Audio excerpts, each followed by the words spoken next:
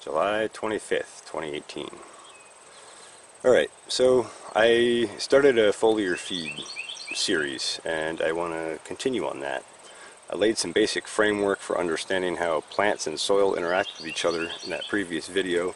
So if you have not seen that, I recommend you go back and check that out. If you want to look into a lot more in-depth information and learn a whole lot more about it, I recommend you check out Advancing Eco Agriculture, either their website or their YouTube channel or their agricultural podcast, and I highly recommend subscribing to that. And that is regenerativeagriculture.com, I believe, or the Regenerative Agriculture Podcast. You'll find it very quickly if you Google it. That said, I want to go into some of the benefits of foliar feeds. I want to say that these are just some of the benefits of foliar feeds. I'm trying to lay a basic framework for why you would want to use foliar feeds and how beneficial they can be. So, without further ado, I'm going to go ahead and jump into it here. I'm going to go through sort of a list of things. I'm going to kind of enumerate or elaborate a little bit about each of those points and then move on. I don't want to get too in-depth today. As time goes on and I get better at describing these processes, I will try and share more information. So anyway, the number one, not the number one thing, but number one on my list, that foliar feeds can do, one of the benefits is you can address mineral deficiencies faster than soil amendments. So let's talk about that. For example, I have a potassium deficiency in this tomato crop.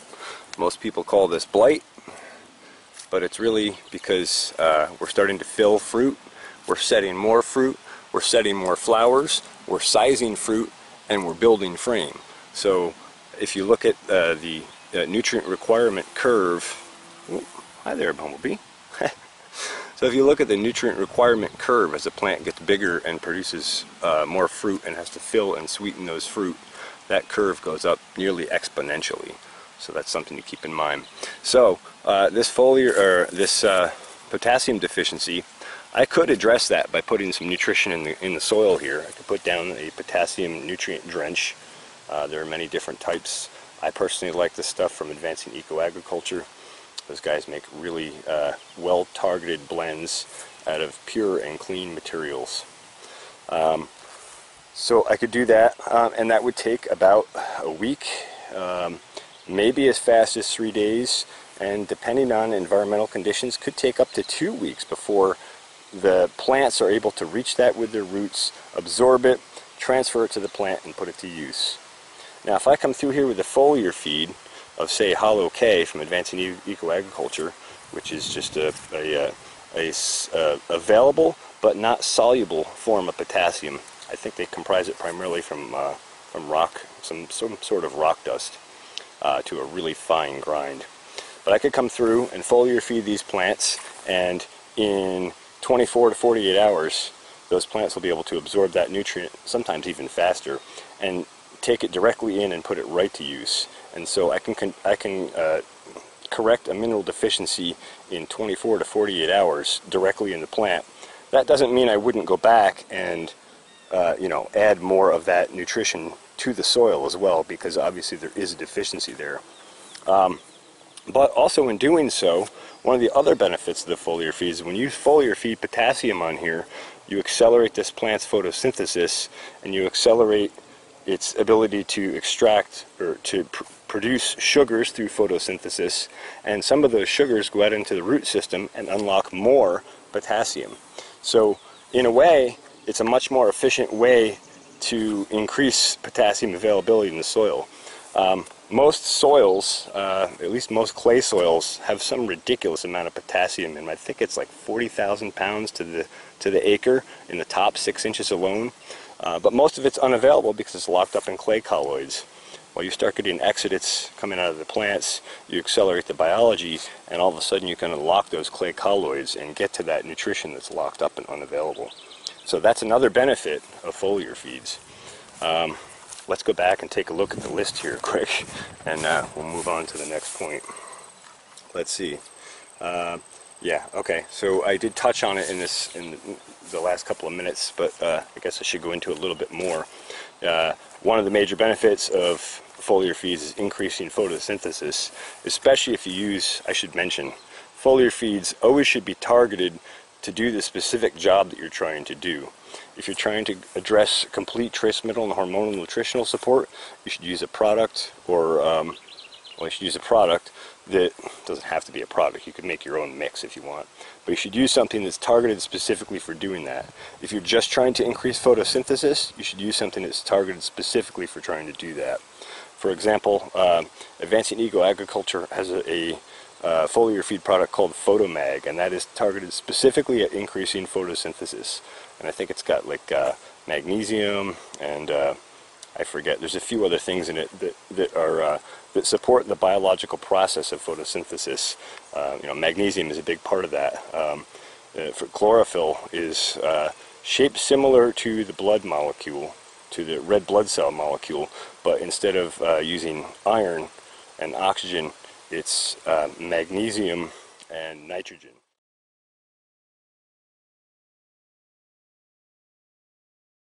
So you have, I think it's nitrogen in the center and 4 magnesium around it. Makes a chlorophyll molecule. I could have that backward, but anyway, so you understand the principle that you're targeting specific trace minerals to do specific tasks. All right, let's move on down the list. Okay, so I was going to talk next about how it unlocks nutrition in soils, but I already kind of covered that as well. So I guess I'm running off my mental list pretty well. Another thing it does, obviously, as a side effect or a direct effect of foliar feeds, is increasing photosynthesis. You're increasing plant growth. You're speeding growth, and so you can build frame faster, fill fruit faster, ripen faster, and you can go from seed to harvest faster. And in that process, because you've accelerated the health of the plant and the health of the soil, you actually can yield more fruit for the same area. And you'll find as you really start to get health up at a very high level on a farm, you'll start to have to spacing plants out more and more and more. And you can actually reduce plant populations and increase yield and harvest. And not only that, but you also increase yield and harvest uniformity. Those flowers and fruit fill uniformly, same size, they ripen at the same time. That whole thing happens much more uniformly. One example I know I heard Mr. Kemp speak of about out in the Willamette Valley, a farmer who was using foliar feeds and really addressed his trace mineral nutrition on his blueberry farm. He went from having to run, I think it was 3 or 4 different harvest runs through the machine harvester to harvest the blueberries. And he was actually able to turn that down to 2 harvests, and I think he was getting like 95% of the berries ripe all at once and all picked with the harvester in the first pass. So you can really reduce your labor cost when you can ripen uniformly and have all your fruit ready at the same time. You can harvest them all at the same time and ship them right to market. Less passes, less labor, and you know, it's a serious financial gain for a farm if you're farming for profit. And if you're farming for your own food, well, I mean, it doesn't hurt to just pick it all at once and be done with it, especially if you're making tomato sauce or salsa or something like that. So so that's another one of the benefits, and we'll go on to the next. Okay, so I had a list of about 12 things, I think, that I was going to go over, but it seems like they're so synonymous, or even symbiotic, pieces that they actually end up going together. So I guess what I'm going to talk about next is stress and disease and pest resistance. I know I have failed so far this year to beat the Colorado potato bug with really truly healthy plants, but that's just indicative of my soil health and a few bad practices. Like I said in a previous video, I will be doing a follow-up video on that. We'll go over some of my mistakes, and we'll go over how we can better improve that soil for next year. But one of the benefits you get is because you're now increasing plant health and addressing trace mineral nutrition deficiencies, you can increase disease and pest resistance. So what happens when you start to get plants that are much more healthy, they start to develop a waxy sheen on the leaf, and they're able to assemble more complex compounds.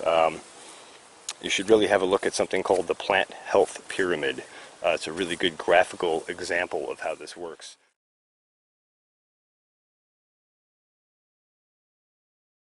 But basically you can go from like your first level to your second level is, I think, like carbohydrates.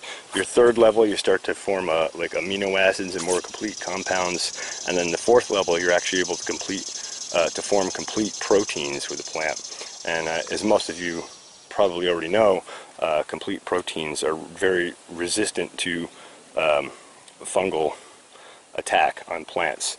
So when you develop more complex compounds, and those more complex compounds, those plant oils, are covering the leaf, stuff like blight can't get in and attack the plant. So that goes back to what I was talking about before, about how this is actually a nutritional deficiency.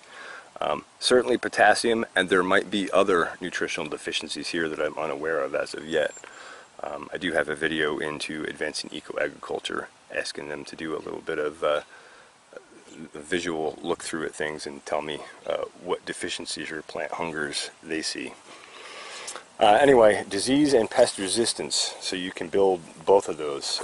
The higher you go up on that plant health pyramid, the higher the digestive tract of the pest or insect that's attacking your plant has to have in order to digest that.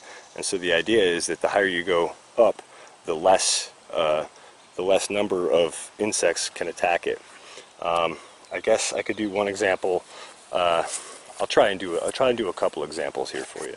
So, like, I had a whitefly infestation in the greenhouse back in the winter on my citrus trees, and so I contacted AEA. I told them the situation about it, and they told me that I likely had excess nitrogen and not enough molybdenum in my plants, and so because of that, and the balance that was out, those whiteflies were basically chewing on the plant and milking that sap. They like that high nitrate sap.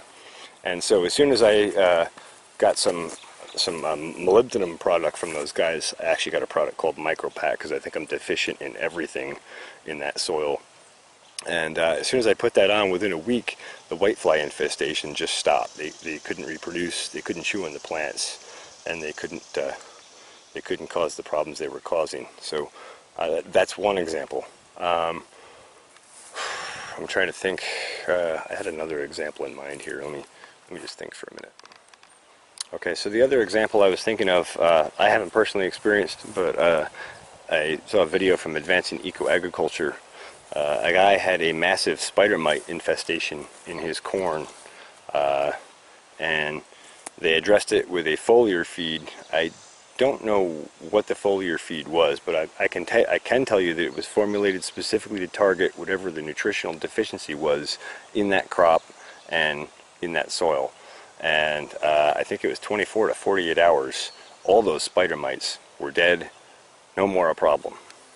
And they didn't use any pesticides, no chemicals, no poisons. The poisons aren't necessary. The plants have built-in immune systems. We just have to help them access them. As far as trace minerals, I think I just want to kind of give an example so you can understand.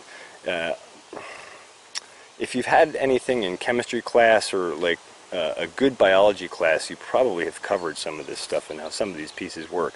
But if you haven't, you might not have an understanding of the concept. So I just want to cover the concept quick. One example, and you could certainly go to Advancing Eco-Agriculture's YouTube channel and check out their video on this. I'll try and put a link in the description here. One example is, like, say, cobalt.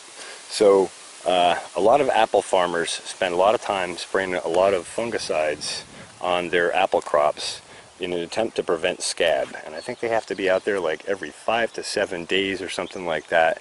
It's this intensive fungicide program, and so they're trying to prevent scab in the apple because that makes the apple get kind of a scab on it, and it's not the most marketable look. It doesn't hurt anything flavor-wise, but you know, you want your apples going out of your orchard to look good and to go to market and to get top price.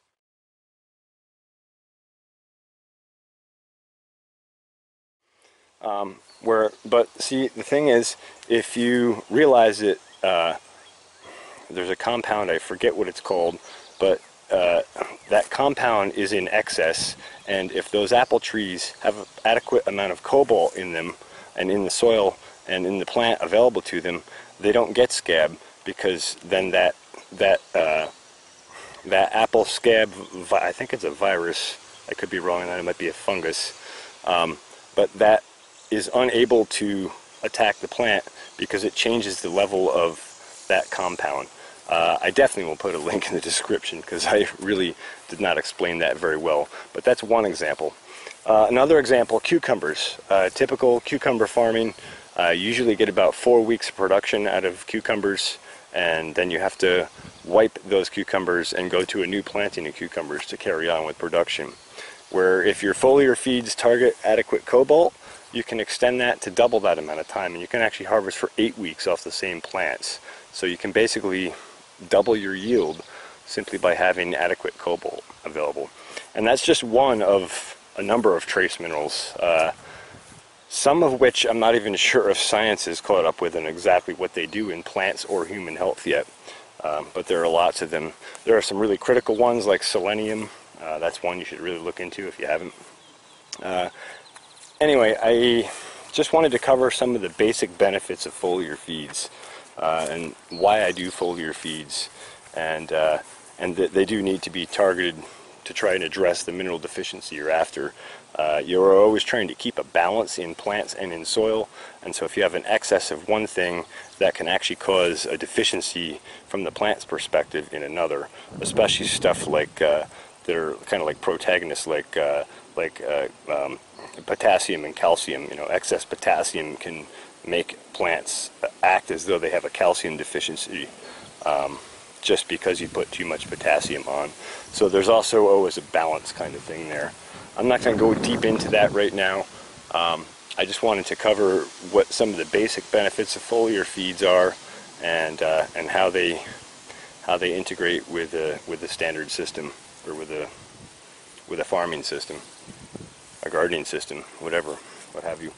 I hope this has been informative for people. If you have any questions or comments, please do so down below. I certainly will respond to any questions or comments, and I highly recommend you check out Advancing Eco Agriculture's Regenerative Agriculture podcast, as well as their YouTube channel and their website. Those guys have been really beneficial on my learning curve. They've helped me learn a lot. I stumbled across John Kempf in 2013 at a Northeastern Organic Farmers Association conference, and after hearing him speak, it completely changed. I was already an organic farmer, but it completely changed how I view plants, how I view soils, and how I interact with them. And yeah, he's a really amazing, intelligent guy, very good scientist, and I highly recommend you check out his company and his YouTube channel. Anyway, I hope this has been informative. Thanks for watching the Farmacy Seeds Network.